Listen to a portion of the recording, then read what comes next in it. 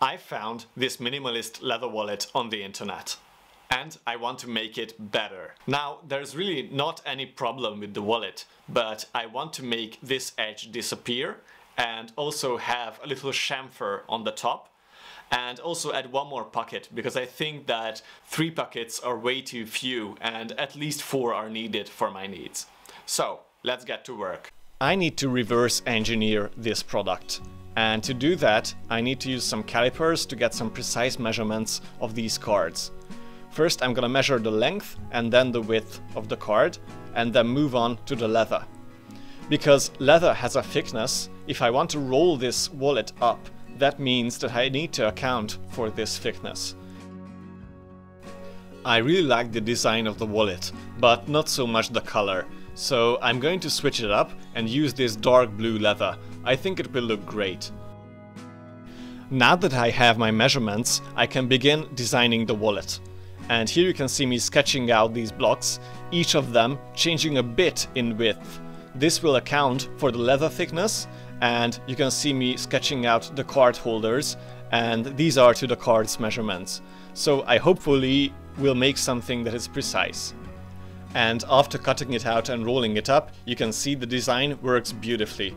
Now, obviously this is paper, so my tolerances are not so tight with this, but with leather and the thickness of it, this will be just fine.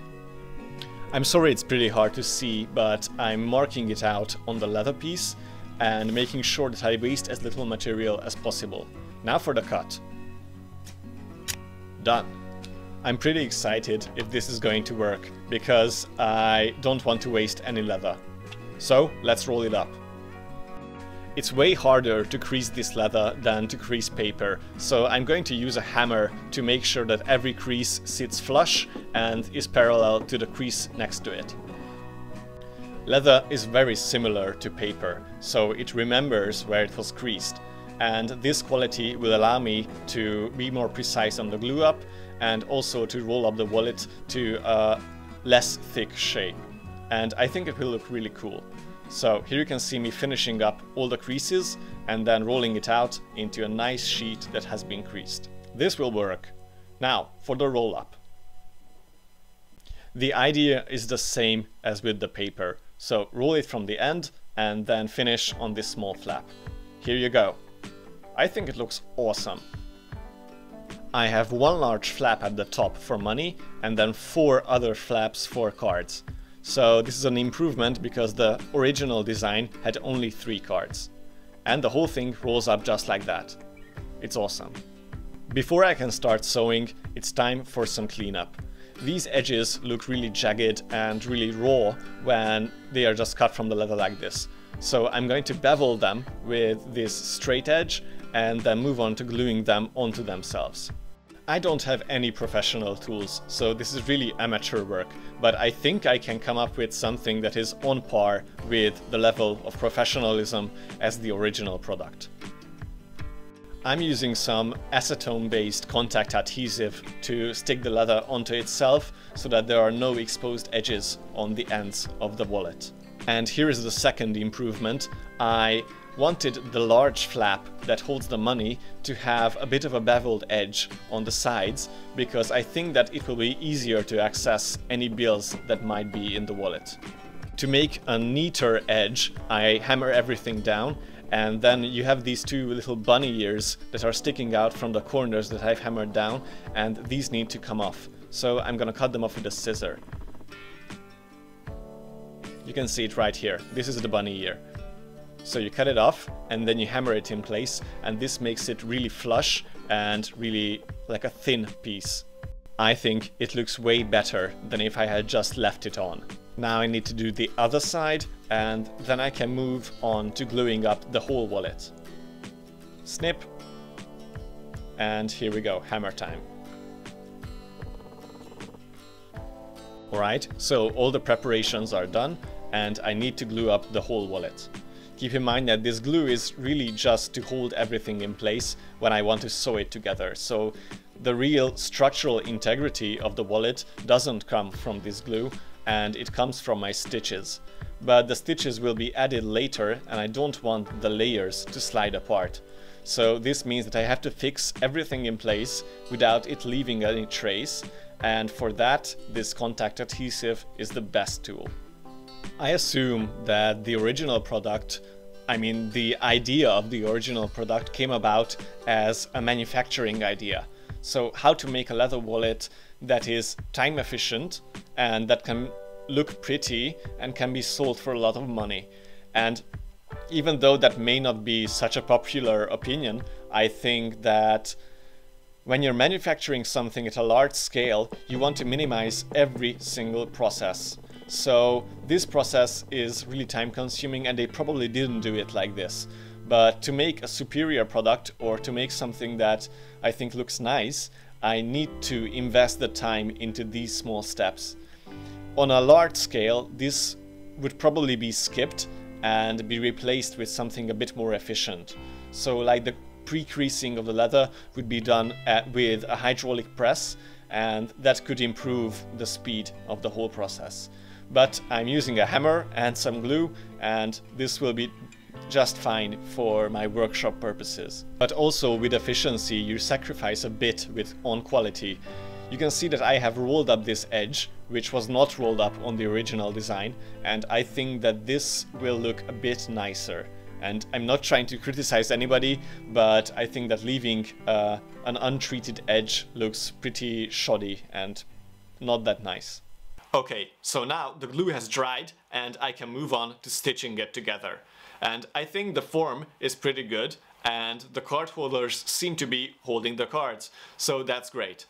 Now the stitch will keep it in place, and after that only 2 more finishing touches are needed, and then the wallet is complete. So if you like this video up to this point, I would like to ask you to subscribe to my channel and please comment on what I could do better. Now for the sewing. I've bought these really cheap carbon steel forks for leather, and I'm gonna punch some holes through all the layers of the leather that I have glued in place. You can see it sticking out the other end. I'm gonna sew on these holes. And here's where the originality of the product comes into play. Since this is a very small wallet and the design is good, I only need to hammer in a few strikes and this is over in about 30 minutes. Whereas with other more complex wallets, for example with the cigar case that I've made, I need to invest way more time into these holes. That's one side done. Now I need to move on to the lower part of the wallet, which will hold all the cards in place. And this is gonna be a bit more difficult since the layers are more prone to falling apart at the seams. But the glue held tight and I managed to finish everything beautifully. What do you think? Did I do it precisely enough? I think it looks great, and I think the cards are gonna fit just right, the money is gonna fit just right, and now for the sewing. I've added these flaps at the top to make the money easier to get out, so I need to sew these up too. I put on a good movie to watch while I'm doing this, since it's gonna take a bunch of time. But I'm using a normal saddle stitch that you've probably seen 1,000 times on YouTube. And this is a time-consuming process, and you need to get the tension right, and you need to take your time with this process, because it takes a long time, and if you rush, then it will look like crap.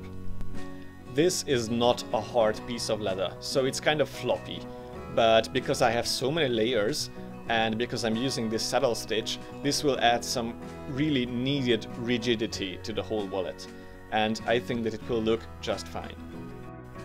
If you are not familiar with the process, a saddle stitch is basically a stitch that is made with 2 needles.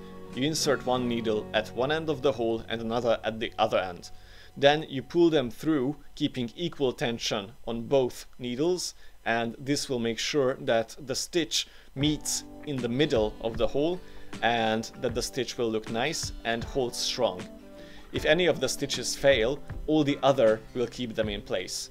Not just because there is some glue between the layers, but because they are friction tied to each other. And this means that it is a really good stitch to use for all sorts of wallets. On the last stitch, I just pull it through and then tie a knot on the end. And since this is a nylon based string, I just hit it with my lighter and this will melt it and keep it from coming apart. That's it, all done. I think it turned out great looking. Oh wait, I forgot the top. Anyways, I'll finish that in a sec. But just admire that these stitches are pretty neat and tidy and they are equidistant from each other. So, let's move on to the top. Bam. Easy as that.